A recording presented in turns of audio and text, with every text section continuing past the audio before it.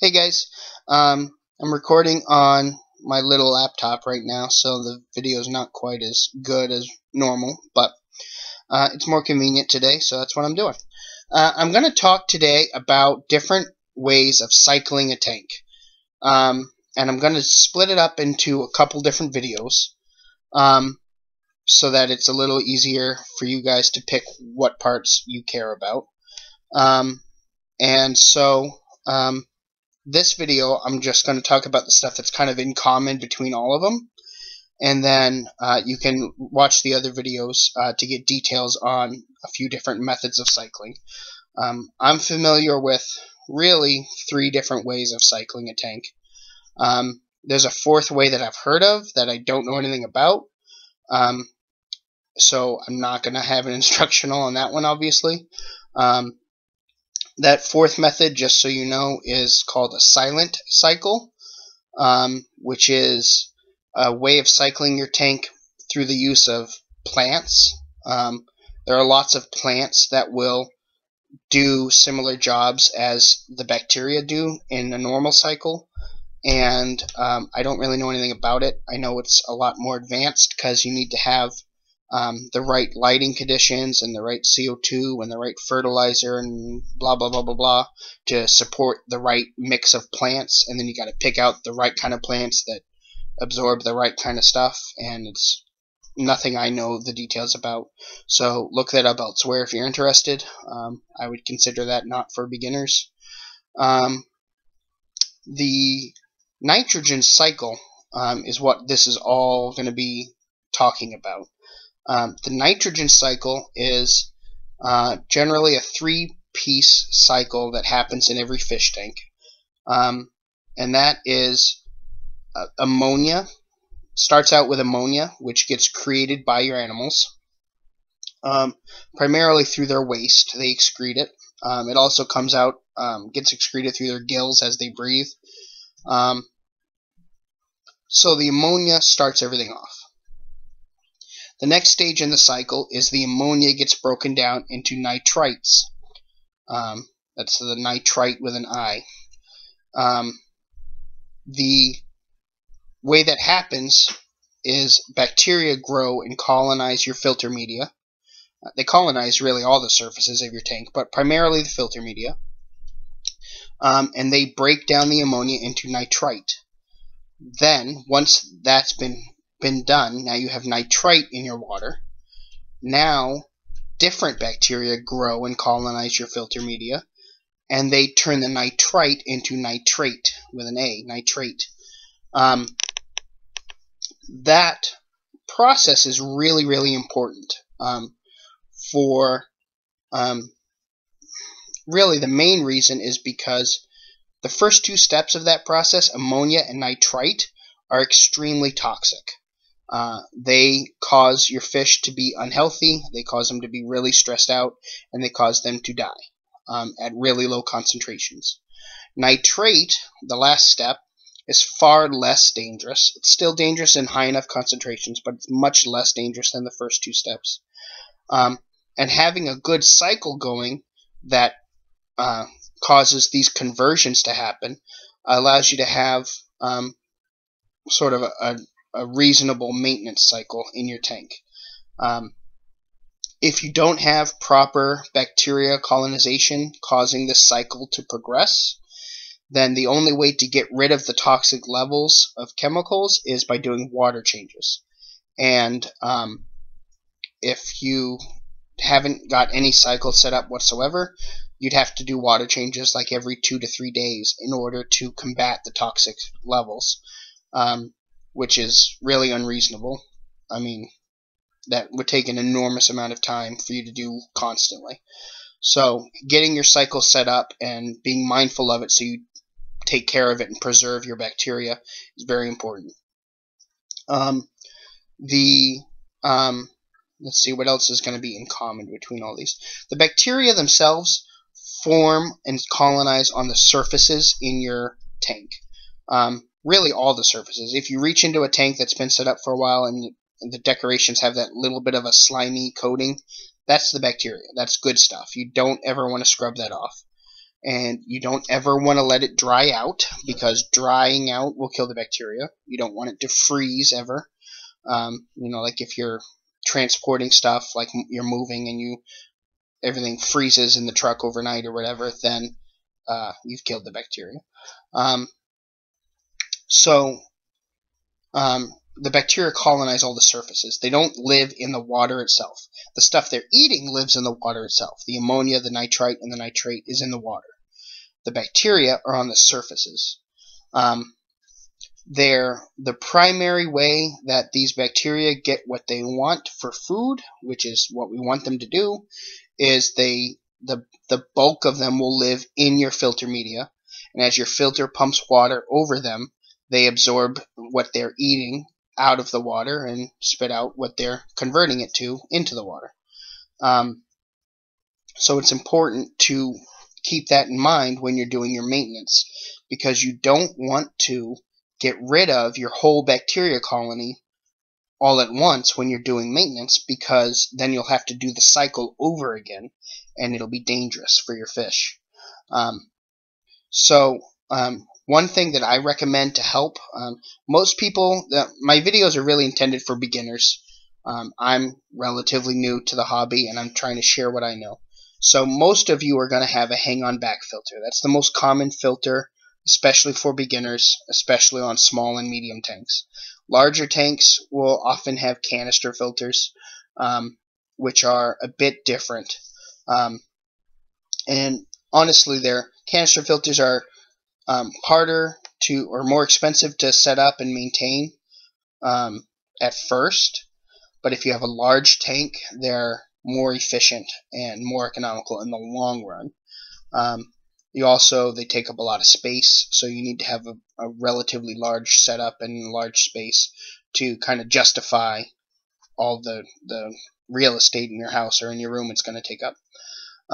So most of you are going to have a hang-on back filter, which, just like it sounds, it's a filter that's hanging on the side of your tank, usually on the back. It's got a pole sticking down that's sucking water up, putting it into a tank up here, and then it's flowing through cartridges usually, that are usually like a white, spongy, foamy looking stuff, and there's often activated carbon in there, and then it spits it out as a little waterfall at the top of your tank. That's a hang-on back filter in a nutshell. If you have a filter like that, and you take out your filter cartridges once they're spent, they're all clogged up and nasty, and you throw them away and put in new cartridges, you've just thrown away most of your good bacteria. So that's kind of dangerous, honestly. What I recommend is adding something to your hang-on back filter to help support a bacteria colony. I have a larger filter, a larger hang-on back filter, so I have room in the tank of it for of the filter tank itself, the filter reservoir. I have room in there for bioballs. I recommend putting something. I really am happy with the bioballs. I can fit 1-inch bioballs in mine. They make smaller bioballs that are about a 1/2 inch. If your filter's big enough for those, I recommend those. If it's not big enough for those, go to the pet store and get either filter foam or filter sponge. They're very similar. They're practically the same thing.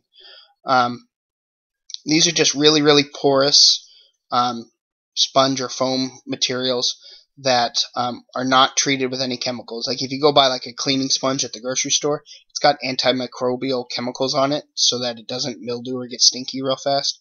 That's bad for your tank. You don't want that. That'll kill the bacteria in your filter. So you go to the pet store, get a pet foam filter, or filter foam or filter sponge. You can cut it up with a pair of scissors so it fits comfortably, and put that in your reservoir. Don't block the reservoir. You don't want to stop the flow of water or anything, but just have some surface in there for bacteria. That way, when you change out your filter cartridges, you can rinse off the foam or the sponge in some tank water, not tap water, because the chlorine will kill the bacteria. Rinse it out in some old tank water and put it right back in. It'll be good and reusable practically forever. Just don't let it get clogged up. just rinse it out in tank water every time you do your regular maintenance, and you'll be fine. Bio balls, the same thing. They're good forever, as long as you don't let them get clogged up with gunk. Just rinse them out in some tank water when you do your maintenance, and then put them right back. No big deal. Let's see. So that's kind of everything that matters, and that's the same between them. The only other thing that's really going to be common between them is when you go to actually add fish to your tank, don't fill your tank up all at once. You want to add a few at a time, depending on the size of your tank. My rule of thumb that I've used and had good luck with is about a 25% population at a time, except for when you're starting out with a fish cycle, which watch that video to find out. That's probably the cycle most of you are going to use, because most people are impatient, and that lets you put fish in really soon.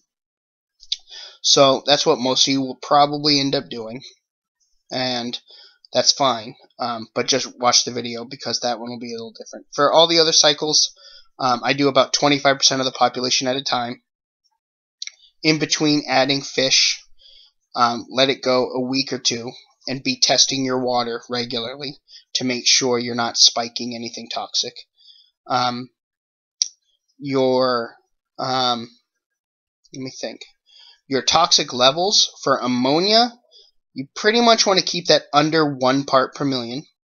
If it gets above 1, it's going to be really stressful, potentially a few deaths. If it gets above 2, probably very likely to have some deaths and some unhealthy fish. They'll get much more prone to sickness. If it gets as high as 3 or 4 parts per million, you're practically guaranteed to lose most of them. Nitrite, the second stage in the cycle, generally when you're in the process of cycling, you want that to stay under 10 parts per million. It's not as toxic as ammonia, but still pretty dangerous. So generally around 10 parts per million. Some people I've heard use the rule of thumb of 20 parts per million.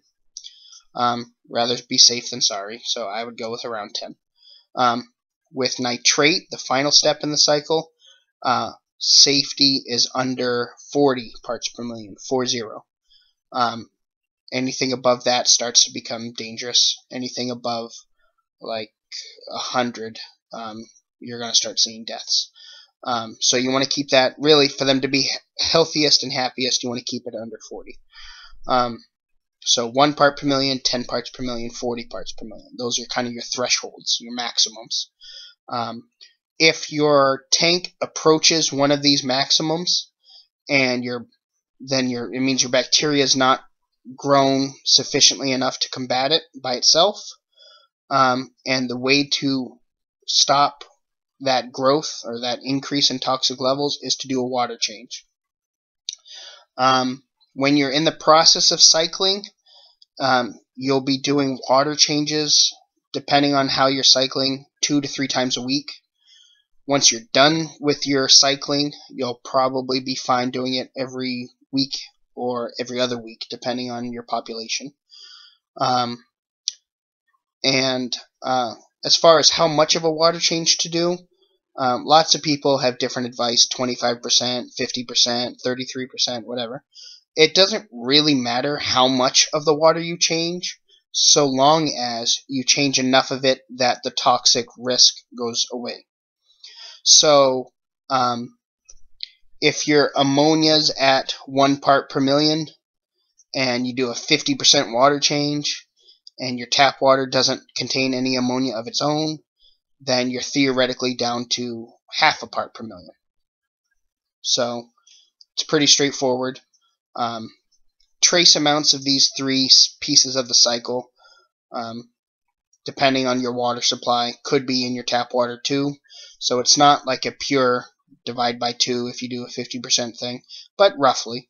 The bigger your tank is, the more forgiving it is. A lot of people think, oh, I got a small 10-gallon tank, it'll be easy to do.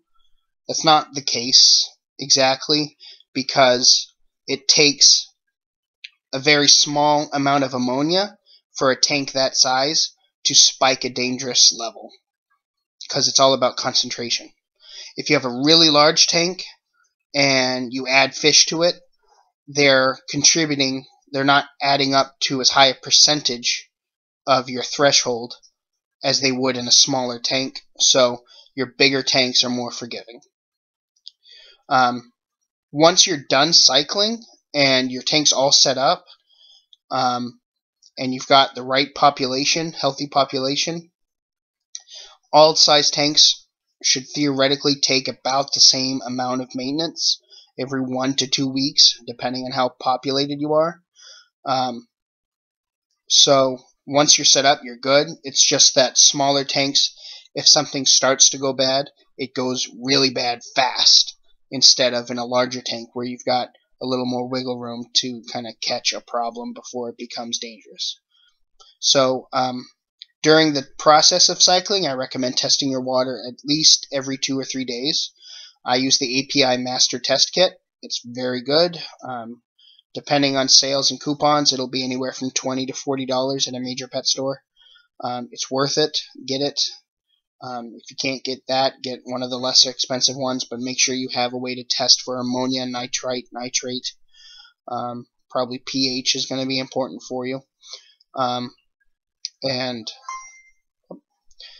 So have a test kit available. While you're doing your cycling, be testing every 2 to 3 days so that you can do a water change immediately if you need to. When you're fully cycled and all set up and all populated and everything, you can relax a little bit. I usually do a test about once a week, usually right before I do my regular maintenance. That way I can make sure that nothing's getting out of line. So I know, like, if I do it like the day of my maintenance and I do it right before my maintenance, and I do my maintenance very regularly, then that's whatever levels I read are theoretically where I maxed out before I changed a bunch of water. So as long as that's not getting anywhere too bad, then I know that I'm staying on a good schedule and everything's staying safe. If you experience a spike in something that's dangerous, check more often for a little while just in case. Once it levels off again, go back to once a week or so. That's pretty much it. I'm going to talk, the 3 ways that I'm going to talk about cycling are going to be fishless cycle, a fish cycle, and an instant cycle. Most of you are going to be doing the fish cycle. That's the most common one for beginners. So read or watch that. Check out the other ones too.